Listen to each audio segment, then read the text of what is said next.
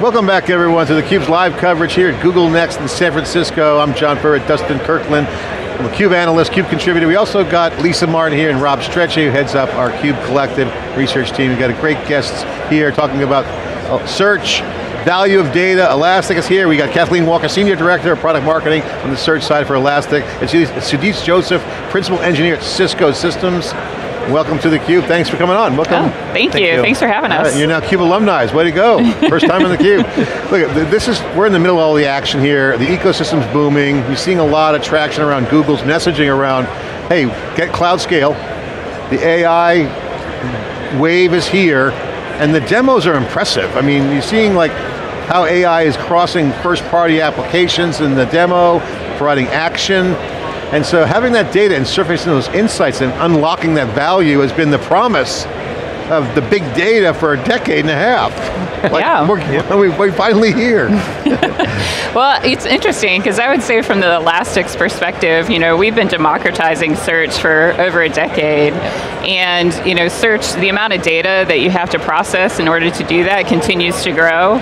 We've been in AI for a long time, but there's really interesting things happening in the market right now. Like, it's a really exciting time to be in search if you think about the explosion around generative AI and the kind of improved customer experiences that you can build off of that. There's just, the possibilities are endless.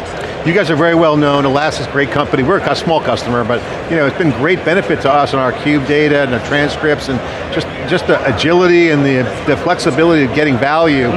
Now that AI's come here, you're seeing large language models coming, you hear vector databases, you hear embeddings, you got connectors, you got other mechanisms to create new ways to stand up more functionality with AI. How are you guys looking at this? Because you're in the position, again, you guys have been doing this for a long time, unstructured data, structured data is good too, but the unstructured data is even better. How do you guys see this AI wave? How well positioned are you for this? Well, the good news is that we've made some great product decisions over the last several years, and we're in a position, because we've built our platform to be so flexible, that we can really meet teams where they are in terms of their development resources, their data sciences, backup, all of that. So if you think about a customer who's really still in the early phases of adopting something like semantic search, we just released our own machine learning model, which is actually pre-trained, so now that takes that burden completely off of you, and you can start enjoying the benefits of that without having to do the training yourself, but then also get the benefits of the increased relevance that it can provide. And then you consider all the way on the other end of the spectrum, you might have somebody who's very sophisticated and wants to build their own model as part of the differentiation for their experience.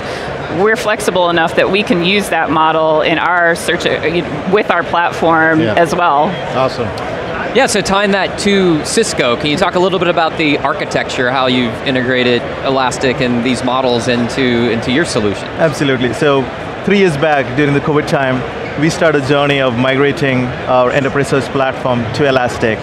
So Elastic being the foundation search engine, we build an ecosystem of components, what is needed to build a platform on top of GCP. For example, all of the connectors are based as Spark job, whether it's a crawler, REST API, they're all based on Spark jobs. They run as Dataproc jobs in Google Cloud.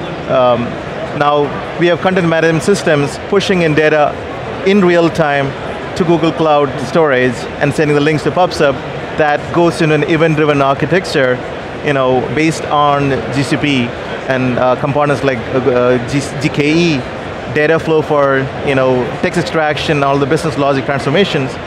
And ultimately, they get indexed in different Kubernetes clusters in different regions in Asia and US, so that we have like global coverage and the latency is low in like APGC regions. So for us, it is a humongous transformation where we moved away from an on-prem Cisco data center into a cloud-native platform based out of Elastic as well as AI and based on the foundation of Google Cloud. And when you guys did that architecture, what was the main thing that you were trying to solve? Was it you wanted flexibility with the data? Was it you were knitting a solution together? What was the driver? So I worked on enterprise search for 19 years. So I've seen variety of vendor products over these years, and we knew what it takes to build something, what product to use like Elastic. Elastic is the most stable search engine I've seen across these years. So building upon that stability and the functionality that Elastic offers, we were able to design an architecture which helps us in such a way that I could sleep well at night. I don't have to worry about PagerDuty calls. So trust me, it's not easy to get things right. It's not easy to get the speed right. It's not easy to get the accuracy right. With the combination of AI and Elastic and GCP, we did it right. And some of the applications we have seen humongous, tremendous feedback, positive feedback on what we have rolled out. I think Cisco is a really great example of a company that was able to take an emerging technology and execute on it really quickly to create a great experience. And I think I'm hopeful that the work that Elastic has done to build our product and then the partnership with Google, because we're obviously both very interested in providing these great experiences for our customers to build off of, allowed that company, Cisco allowed you to kind of build and execute more quickly. Yep. The big hype right now, obviously, is AI, and I hate to use the word shiny toy, but it's bigger than a shiny toy. It's like the most intoxicating revolution for the young people coming in. So as you have more experience or stable solutions like Elastic, people are worried about making the wrong bet right now, and it can be fun to jump on the new wave and go the cool kids, and there might be some great starts that emerge out of this, but from the boardroom, they're like, okay, or architect, is it going to be reliable, to your point about PagerDuty calls? So there's an element of experimentation with the new stuff, and as Google brings more stuff out, how is that working with you guys in the partnership? Because Google's trying to create trust. Mm-hmm. You guys have a trust relationship with your customer and vice versa. Trust and innovation have to go along, but now you got compliance and legal challenges. So, the embeddings on a vector database, does that cross-pollinate into another cloud? These are the kind of questions people are worried about. So how do you guys navigate that together as a customer, and what advice would you have for practitioners out there that are looking at this who want to jump in the deep end of the pool, so to speak, and get in and start building with confidence? Well, I think it's interesting because I think most people were introduced to things like ChatGPT and generative AI through like a more consumer experience. And so it's really exciting, really whet the appetite of the possibility, art of the possible. But then when you think about it as a business, all of a sudden you have to consider the fact that I'm only going to be able to provide the best answers, the most relevant answers, if I point this towards my private data. And that kind of changes the game because, to your point, all of a sudden you have to think about privacy and security, and is somebody going to see information that they don't have the right to see, and how do I protect my customers' private data as well?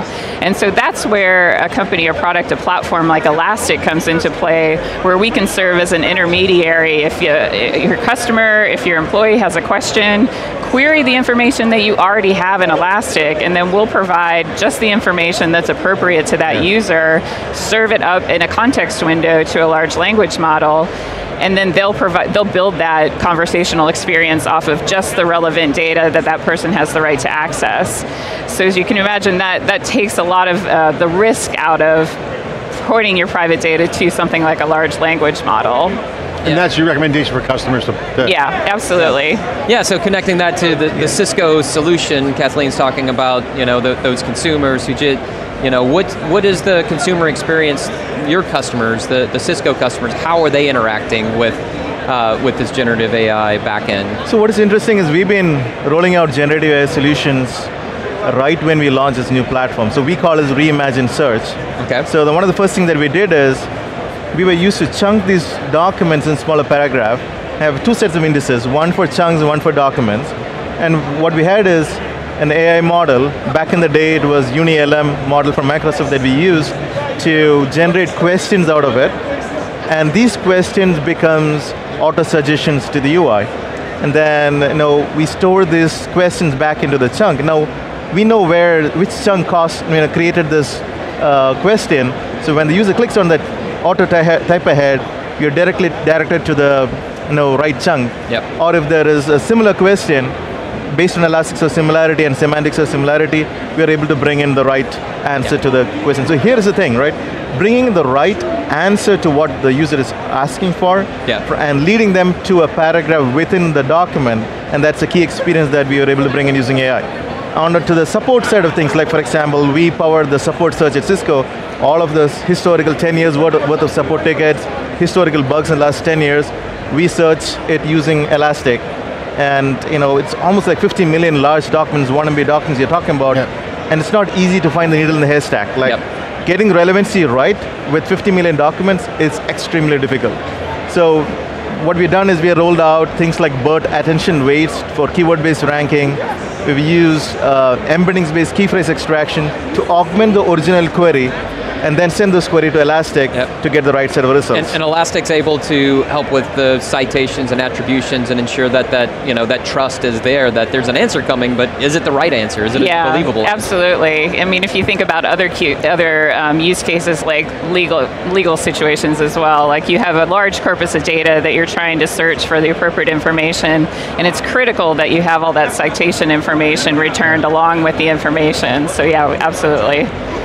I mean, I love some of the language on the signage and around the place. Unlock value, I love that. Always unlocking value is really what we're seeing, you guys are enabling. The question I have for you guys is how hard was it to go into production? Because, I mean, again, we're familiar with Elastic, we're a customer at a small level, but I can imagine how great it could be for you. You want the headroom, you want the future value of the data, you don't want to be foreclosed. Right, so that's the promise. But then getting stuff into production with some of these AI tools out there could be challenging. How does it work for you guys? How did it work with Elastic? Take us through that little experience of ideation, grinding it out, and putting it in production. You will be surprised to hear that we built this platform in 6 months. It just took 2 months of the POC, and then 6 months to take it from there to production, the entire platform they're talking about. Now, most of the time, ideation needs proof of concept to be developed, and you got to do a little bit of risk taking to see that there is a value to the consumers for the use case. Now, as I mentioned earlier, if you don't mind me asking, what made it so easy? 2 things. One, the extreme support that we had from Google Cloud account team, and as well as from Elastic. So, before we started this, none of us had any knowledge in the cloud. We were all an on-prem shop. And we had experience in Docker because we used to use Elasticsearch's service using Elastic Cloud Enterprise. For that I had Docker experience, but the team was new to Kubernetes, the team was new to cloud. What we did is we mandated everyone who would join this project to pass the CNCF certification for CKA, that is Kubernetes Administration, or the CKAD is Application Development. So within 2 months, pretty much we had 12 to 15 people in the team, everyone passed it, so that we avoided learning on the job, we spoke the same language, and the Google Cloud documentation is amazing enough to we learned it, we did the right way. One of the most important things to get right is security. We focused on that from get-go, and we had amazing support from the Google account manager. And talking about the AI things, like for example, taking an AI model and doing a POC is easy, but taking the production you need to optimize the model, we did things like TensorRT back in the 2020, Triton inference server from NVIDIA, where the ones that is available to serve it out in a very low latency scenario. Like search needs to be fast, and if you have to have a good user experience, the AI alerts in front of it needs to be super fast as well. So we always focused on latency. We wouldn't take anything to production if it doesn't meet our cutoff. In terms of latency. Awesome. Well, as you can imagine, we have a lot of people within Elastic who are really interested in search experiences and the art of the possible there as well. And so really quickly out of the gate, we had some very creative engineers who realized the possibilities of pairing with our security solutions. I'm getting an alert that this is happening. We also have a lot of data, as you can imagine, on what should you do if that's happening, and instantly matching the two. I'm getting this alert, here is a set of information about what you might want to do next and the steps you might want to take right away. So that was our first use case that we started exploring there. We actually took that and built our AI assistant off of it, which we just recently launched, and it's gotten a lot of really great feedback from customers. Kathleen, if you don't mind me asking, I'd love to get your perspective on, and again, following the success of Elastic from the beginning to where you are now, in quite a cloud journey. What was it like inside the company with the engineers and the staff when the ChatGPT wave wakes up the average person in the middle of a Main Street tech world, like, oh my God, magic, look at AI. And so and then all of a sudden the market started moving much faster. Were you guys like, pinch me moment, oh my God, this is our time? What was it? Oh, we got to build more stuff. What was some of the conversations inside Elastic? Because I can almost imagine the whiteboard frenzy going on and the excitement inside the company. Really in all parts of the organization, because you can imagine that from the top down, they recognize this is a great opportunity because there's so many eyes on search right now, because this is a market moment. We really want to capitalize on that. But even outside of those conversations, we had an engineering organization that was like, this stuff is cool. And so, the awesome thing about that is that we really empower the engineers to, experiment, have space time to really see what can you do with this technology. And we started getting some amazing blog content and articles coming out of the team that we've just been continuously dripping out to the market. It's just a really exciting time, and I think all parts of the organization, from engineering to marketing to all areas, are like, I see a potential for us to use this in my part of the org to make my life easier. So gee, talk about Cisco from your perspective. Getting everyone on the same page with Kubernetes, that's a hard task in and of itself.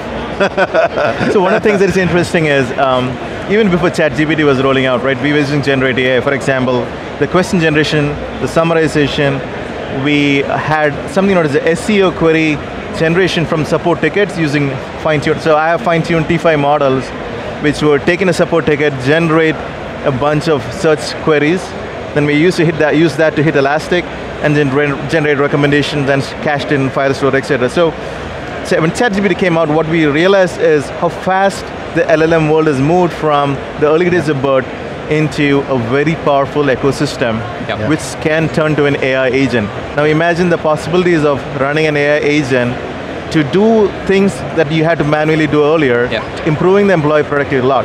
So that's the power that ChatGPT and Vertex AI is going to bring into the enterprise.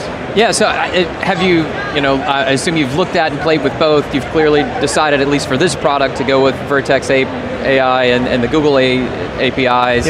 But compared to OpenAI, how did you and your team evaluate those two? So we do evaluation across all the vendor APIs, whether it's Azure OpenAI or Google Vertex AI, Bison models, or even Llama 2 models. So I fine-tuned Llama 2 models. So the thing is, depending on the use case, you got to decide when it makes sense to use a fine-tuned Llama 2 model on your own hosted inference rather than paying by token. It ultimately, you cannot compare GPT-4 with Bison, or you cannot compare Bison to Unicorn. So it all depends on the use case, amount of volume inferences that you have to decide to choose the right product. And for search in particular, you found a good match with Elastic and the Google infrastructure. Yes, so that makes sense. A lot of use cases require generative AI using the RAG approach, or retrieval augmented generative AI. We have done proof of concept. We'll soon go live in 2 months to Cisco.com, where anyone in Cisco would be able to ask, anyone in the internet would be able to ask questions on Cisco.com content. What we also see is internal content, for our sellers, for example, they have an ability to generate PowerPoint presentations on the fly by just putting in a prompt, leveraging the data from a variety of places, and generating, and it amazingly improves their productivity, and that's an exciting time to be in. Thanks so much for coming on theCUBE. Really appreciate you guys sharing the story and the insights around data. Kathleen, give us the last word. Take a quick 30 seconds we have left. Put a plug in for Elastic. What you guys are doing, what's the pitch, what's going on, what's new?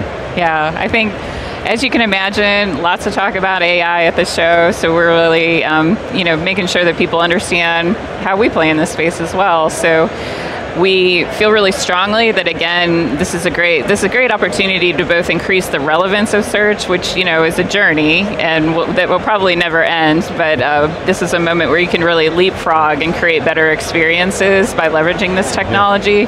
So we're here to talk about how we're doing that in our own house, and then also with great customers like Cisco, to kind of take this new experience, point it towards your private data in a safe way, and then also in a cost-efficient way as well.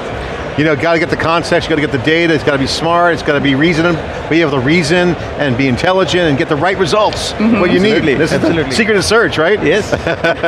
Sujith, great to see you, thanks for coming on. Okay, I'm John Dustin Kirkland here in theCUBE, winding down day one of our 2.5 days of coverage. We'll be right back after this short break.